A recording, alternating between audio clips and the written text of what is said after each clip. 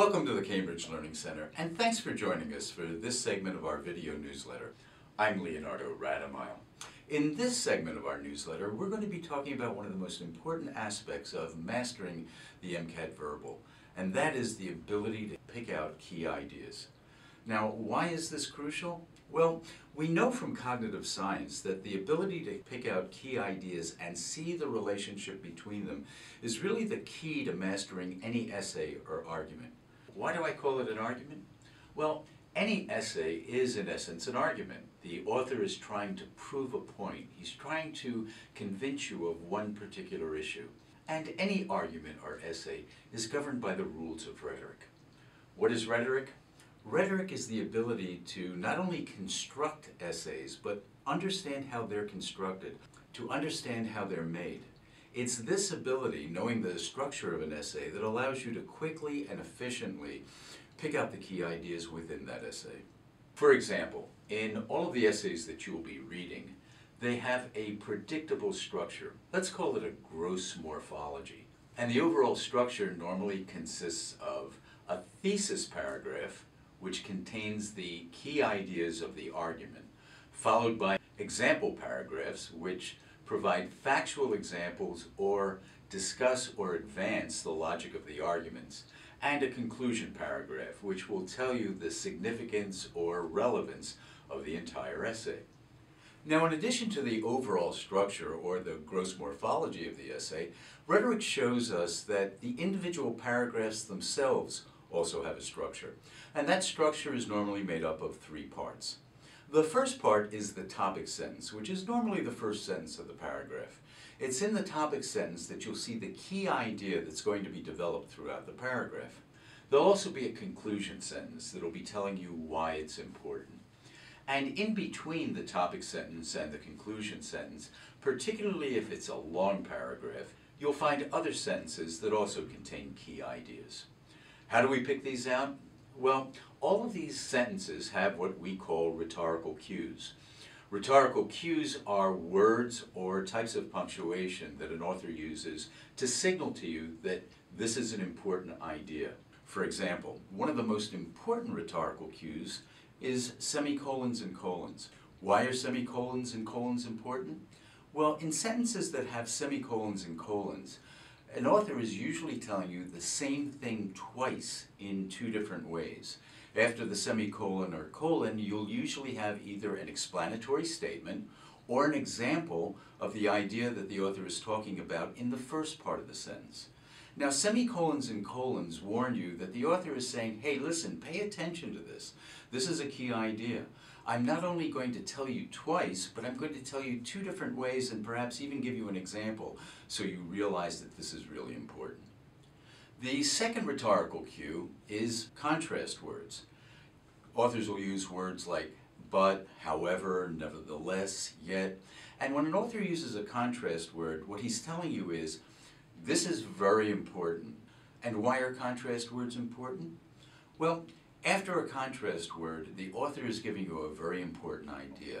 What comes before the contrast word is only something to highlight it. So the author is pointing out, pay attention to this. The third type of rhetorical cue to be aware of is quotation marks. Now, when you have quotation marks, what an author is telling you is either pay attention to this word because it's really important, or he's doing something a little bit more subtle. He's using quotation marks to show irony, and what he's really saying is the opposite of what the quoted word says. So once you understand the gross morphology, the overall structure of what an essay is, it'll be so much easier for you to understand a text. Think of it this way. An essay is very much like a Christmas tree. Going up the middle of the Christmas tree is the trunk. That's the argument. Then you have the key ideas supporting and feeding into that. And then you have the facts that really hang on it like ornaments. So if you can understand the gross morphology of an essay, if you can understand the structure of an individual paragraph, and if you can understand how facts relate to it, you're really going a long way to mastering a text.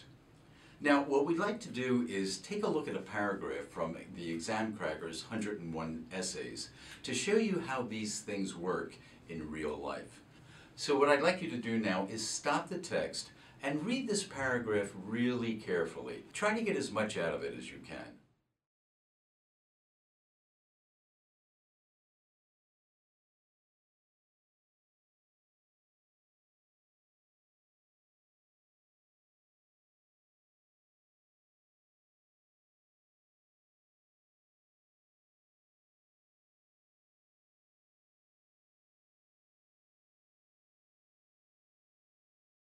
Now that you've read that paragraph, let's go through it together. Now, let's first look at the topic sentence. The topic sentence will tell you what the paragraph is about. Now, this is particularly important in a thesis paragraph because remember, the thesis paragraph is the key paragraph of the entire essay. That's where you're going to find the author's argument, the key idea. Okay, now let's take a look at this topic sentence together. Arguments abound over whether or not marijuana should be legalized. What the author is telling us is that this essay is going to be about the legalization of marijuana. And let's take a look at the conclusion paragraph. But notice this. It's not only a conclusion sentence, which tells us that it contains a key idea, but it also starts with a contrast word, but. Now, the author is telling us here, not only is this my conclusion, not only is this important, but I'm really going to emphasize it with another rhetorical cue. So he's making this point in a very strong way. And what's the point that he's making? Take a look at the language. What he's telling us is that people who are in favor of legalization are ignoring the damage that marijuana does.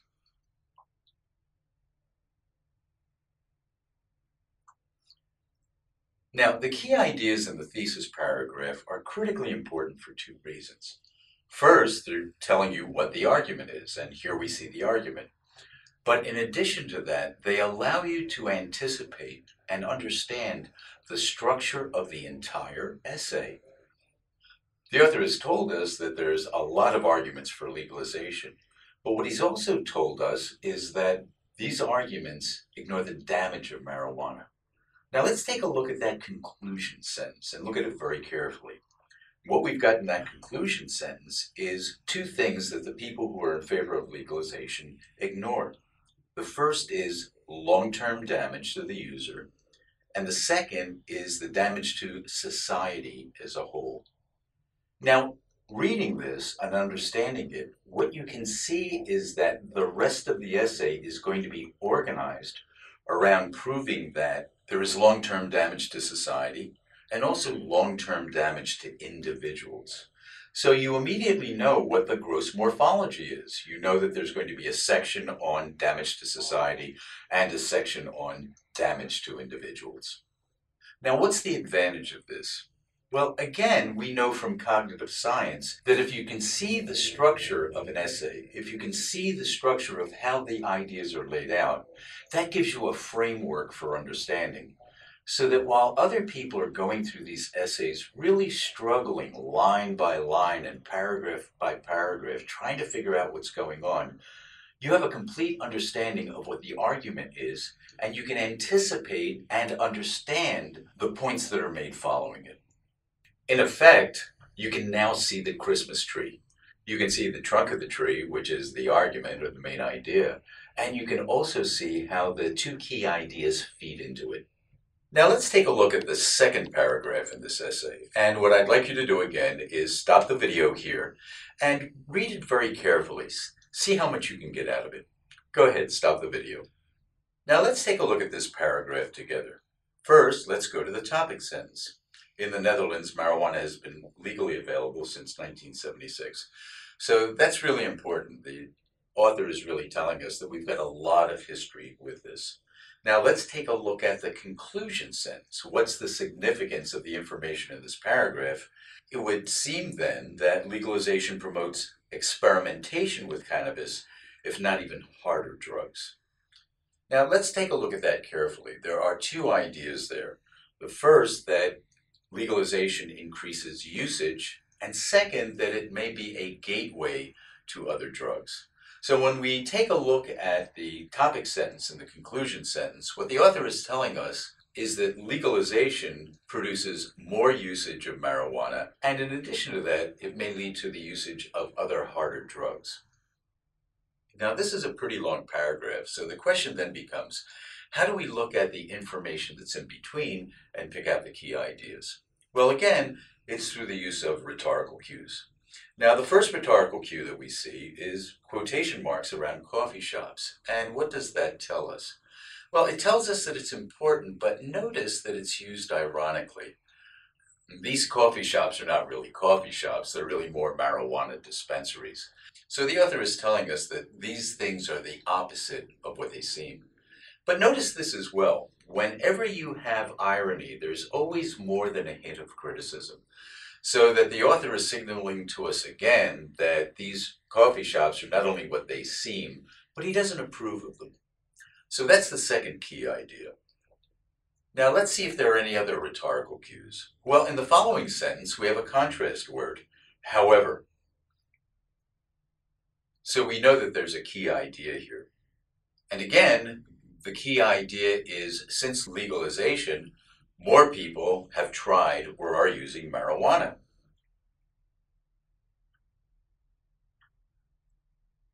And then again, we have the conclusion sentence. So in this paragraph, we really have 4 key ideas. Now, it's not that you're ignoring the information in between, but that statistical study in between is just fill-in information. It's good to be aware of it, but realize that 80% of the questions are idea questions.